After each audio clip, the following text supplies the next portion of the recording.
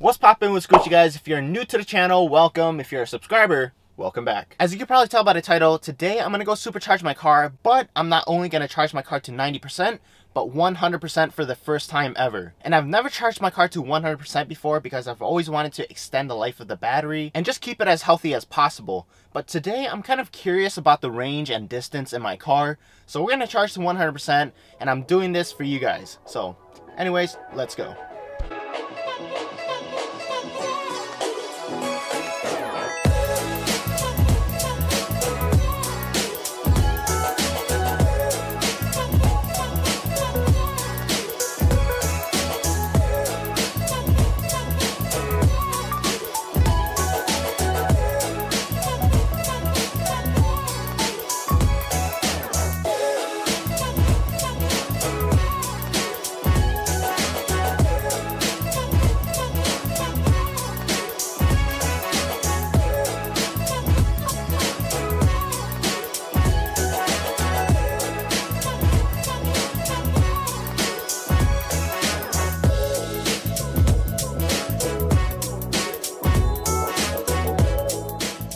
Alright guys, so we just plugged in the car at 20% and I'm already sitting at 28%. It's crazy how fast this car charges. So it says it's going to take about 50 minutes to get all the way up to 100%, and usually it would take around 35 minutes or so. So I'm kind of surprised that the last 10 minutes really takes that long. But again, it's kind of like filling up a water in a cup, where initially you're just pouring that water in a cup because it's empty and you're kind of careless about it. But as you're topping off the cup, you're slowly going to pour it in just gradually because you don't want to overspill. So I guess it's the same kind of thought process in these cars. So today's experiment was something that I thought of last week. I was always curious about how much range I would get at a full charge, and I realized a lot of people that are looking into the SR Plus, they have the same question as well. So I thought from an owner's perspective, this would provide more clarity around that question. So again, we're charging from 20% all the way up to 100%, and I'm going to capture how long it takes as well as how much it costs. So it's been about 12 minutes since we plugged the car in, and it says 45 minutes left remaining, and I'm not sure how accurate that is. I'm pretty sure that's just an estimation. But as you can see, we're up to 55% already, which is insanely quick.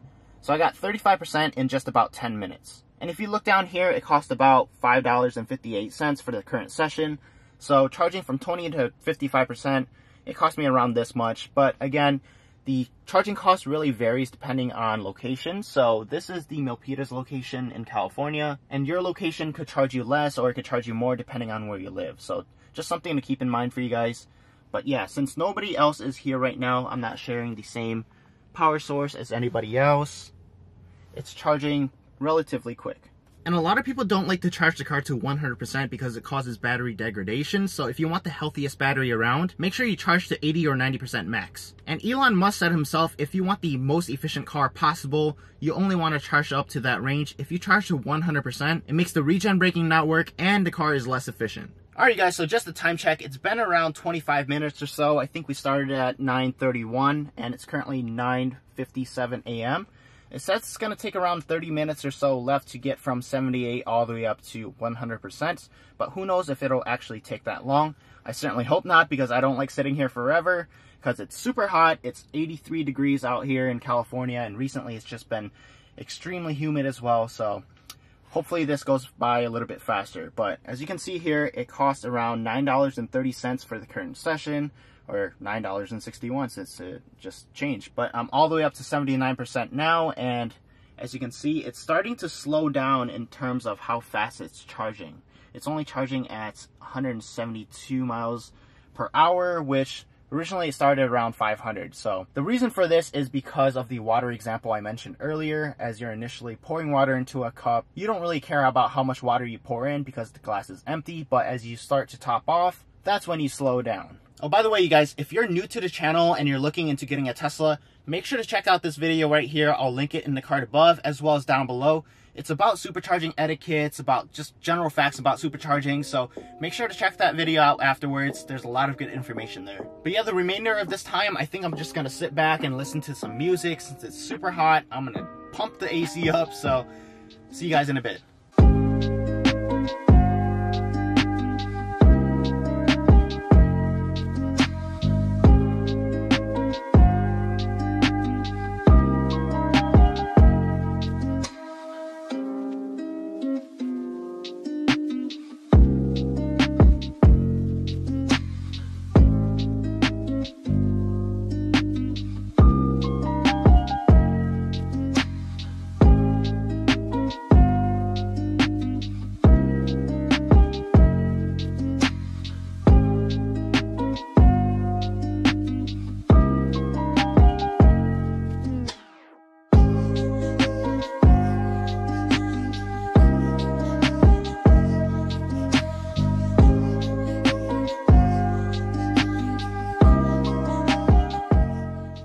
Alright you guys, we finally got done supercharging the car. It's currently 10:37 a.m. so it took a little bit longer than I anticipated, but as you can see, we're currently sitting at 100% and it looks like it's still topping off just a little bit. But again, we started at 9:31 a.m. and now it's 10:38 a.m. so it took a little bit over an hour. So that's one of the reasons why I recommend charging only up to like 60% or 70% if you're going on road trips or something, or at least enough to get you to the next supercharger, because it's a lot faster to charge from 0 all the way up to like 50 than it is from 50 all the way up to 100%. So as you guys witnessed, it took a lot longer at the end, but initially it was super quick. So just a little tip for you guys. But now let's go ahead and go home, and there's one more thing that I wanted to test, which is the regen braking. Since Elon said regen braking doesn't really kick in at 100%, I've never felt that before in this car, so we're gonna go test it out real quick. Before we do that, I forgot the most important thing for this video, which is the range. So let's go ahead and take a look real quick. Let's open up the car's menu, go to display, and then distance. So at a full charge, I have 237 miles. So this car is advertised at 250, but I have 237. I think that's mainly because of my driving habits. So this is completely normal, you guys, and I've had the car for over 9 months now, I believe. So, you know, time is hard to tell nowadays just because I've had the car for so long. But let's go ahead and look into, I forgot where the energy graph is. Oh, here it is. So this is my average. So it's pretty low. It's not too bad. At least that's for 30 miles. I think it gets worse as it... Oh, actually it got better. 219, 175. So I think this is actually pretty good. I don't know, maybe I'm looking at the wrong thing, but if you're under like 200 something, 250 or so, I think it's pretty good. But again, you guys, 237 miles of range, I'm pretty happy with it. So it didn't really go down that much since I've had the car. So let's go ahead and test out the regen braking now. So there's one thing I forgot to mention to you guys besides the distance, which is the price. So this whole session from 20% all the way up to 100 took about $13.02, which is not bad at all compared to how much I used to spend in gas.